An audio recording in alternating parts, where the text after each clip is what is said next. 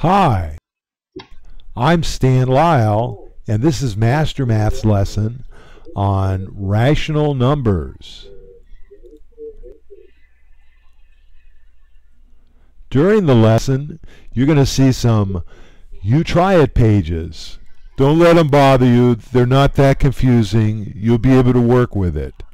Simply hit the pause button, do the problem on the page, and then hit the forward button to move on to the next page. I think you're going to like what we have going for you today and enjoy yourself at Master Math.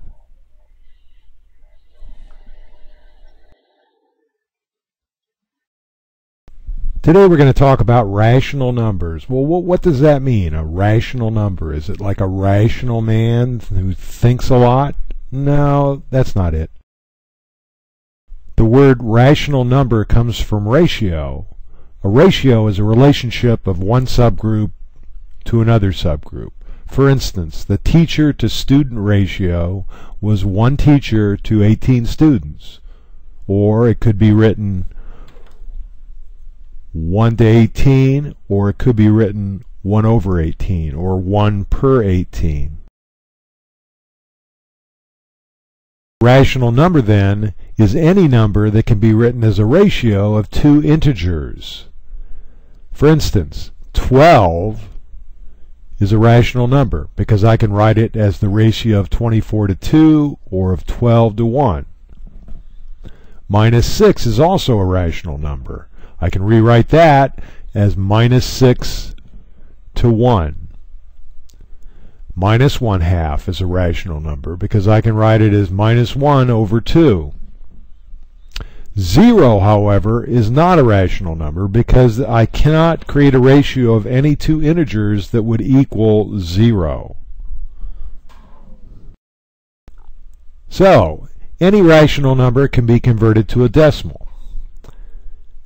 1 over 5 can be converted to a decimal. It's a rational number. 1 over 5 equals 1 divided by 5, which equals 0.2. There are 2 kinds of decimals. One's a terminating decimal, and the other's a repeating decimal. A terminating decimal is one which, when we create the decimal, it ends. The numbers end and are followed by a lot of zeros. So, for instance, 1/2 is a terminating decimal. 1 divided by 2 equals 0.5, or 0.5000000 forever. It ends at the 5. So it's a terminating decimal. A repeating decimal is one which goes on forever repeating the same number or numbers. For instance, 1 divided by 9 becomes 0.1111111, and the 1's go on forever. The 1's repeat. Now there's a symbol to tell us that it's a repeating decimal, and that's this little line above the 1 there. 0.1 with the line above it is read 0.1 repeating. If you're having trouble with decimals, it may be worthwhile for you to review our lesson on fraction decimal equivalency. To understand what a rational number is, it may be easier to understand what it's not. It's not an irrational number, and there's very few irrational numbers, so most numbers are rational. An irrational number is a number that cannot be represented as either a terminating or a repeating decimal. The most famous irrational number is pi.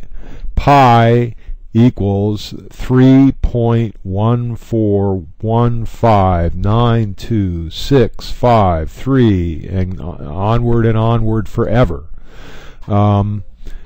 So it never terminates. It goes on forever, and it doesn't repeat. You don't see the 1 repeating or the 1/4 repeating. It just goes on forever with different numbers. So that's an irrational number. The rules and procedures for addition, subtraction, multiplication, and division with rational numbers are the same as those for doing these operations with integers. If you need to refresh your memory on the rules for adding, subtracting, multiplying, and dividing integers, go back to the lessons adding and subtracting integers and multiplying and dividing integers, and you can review these rules. Write 1 1/5 in decimal form. Is it a repeating or a terminating decimal? Is it a rational number? Hit your pause key, try this problem, and then hit your forward key to move on to the answer.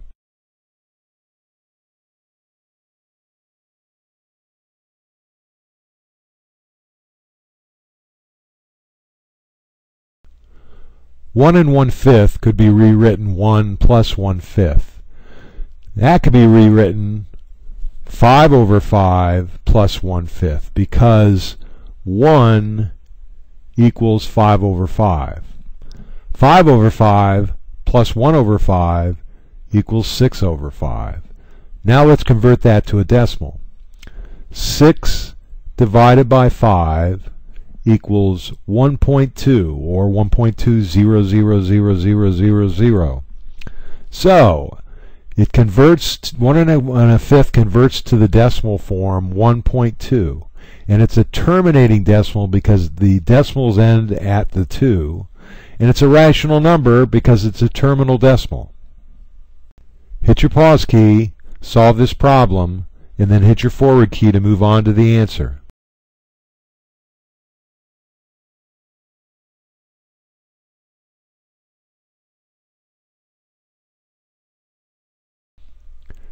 Write this mixed number as a fraction, 1.25. Well, 1.25 equals 1 plus 0.25. Now I've got to convert that 0.25 to a fraction, so I'm just going to carry the ones forward and convert.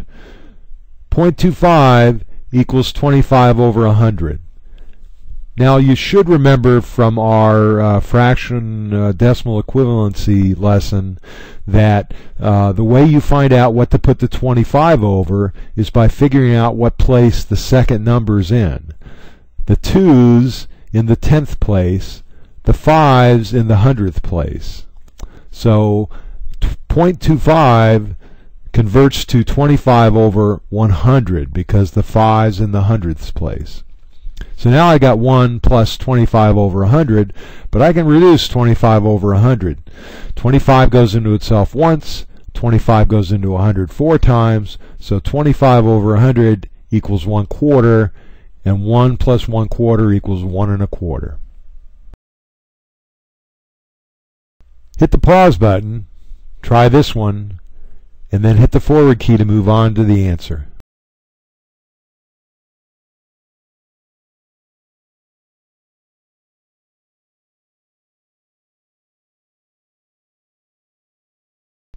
Alright, in this problem, we're asked to figure out which is longer, 3 5/8 feet or 3 7/12 feet.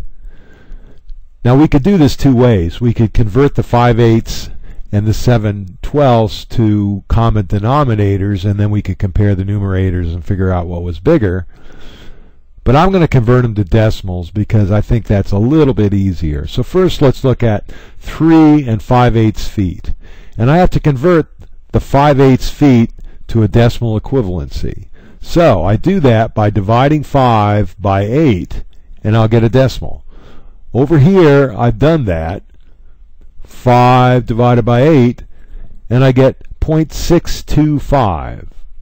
So 0.625 is the decimal equivalency of 5/8. And it's a terminating decimal because I end up at the bottom of the division problem with a 0. It ends. So 3.58 equals the terminating decimal 3.625 feet. Now let's convert 3 feet and 7/12 feet to a decimal. And I do that the same way. I divide the 7 by 12 and I get 0.583. But this is a repeating decimal because I continue to get 3 after 3 after 3 after 3 if I kept had more space at the bottom of the board and kept dividing it out. So 7/12 equals 0.583 repeating. And 3 7/12 equals 3.583 repeating. Now I can look at these numbers and compare them pretty easily. 3.625 3.583, 3.625 is larger, and Juanita caught the larger fish. Try this one. Hit the pause key. When you get done, hit the forward arrow to go to the answer.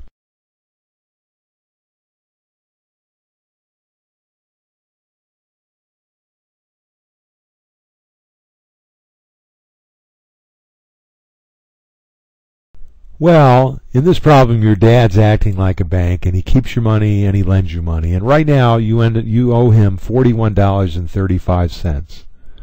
But he lets you wash his car and agrees to pay you $15 for that. You agree to reduce your debt to your dad by paying him the $15 and ending up with a less indebtedness to your dad. So what is your indebtedness to your dad after you wash the car? Well, you start out with minus money in your bank of dad. That's minus $41.35. But then you make a deposit to the bank of dad for the amount of money that you earned washing his car, and that was plus $15. So we get the difference of minus $41.35 and positive $15, and that's $26.35. And it's going to be a negative number because the negative number up above is bigger than the positive number. The absolute value of 41.35 exceeds the absolute value of 35 or of 15, so the difference is going to be a negative number, minus $26.35. Try this one. Hit the pause key. When you're done, hit the forward arrow.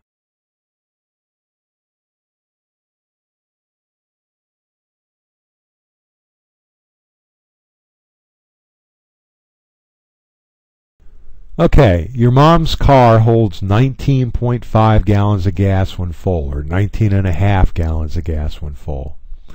The tank is now 2/3 full. How much gas will it take to fill it up? Well, the first thing you got to figure out is if it's 2/3 full, how much gas is it going to require to fill it up to a full tank? Well, a full tank is 1. That's a whole. But we've got 2/3 of a tank in there right now, so I have to subtract the 2/3. So 1 minus 2/3 equals 3/3 minus 2/3 equals 1/3. It will take 1/3 of a tank full of gas to fill it up. Now I got to figure out how much 1/3 of a tank full of gas is. And again, a whole tank is 19.5 gallons, but I only need 1/3 of that to fill it up. So it's 1/3 times 19.5. Now, I could do this a couple of ways. I could convert 1/3 to a decimal and multiply, and that decimal equivalency is 0.333 repeating, or 0.3 repeating. So I could multiply 0.333333 times 19.5 and I'd get the right answer. Or I could divide 19.5 by 3, because multiplying 1/3 times 19/5 is the same as 19.5/3. And when I divide 19.5 by 3, I get 6.5, 6.5. Well, that's our lesson on rational numbers. I hope you learned a lot. Now it's time to test your skill. Go to www.mastermath.info, find the worksheets page, under 7th grade, 1st quarter, find and download the worksheet on rational numbers. Print it, try your skill, and come back again soon to mastermath.info.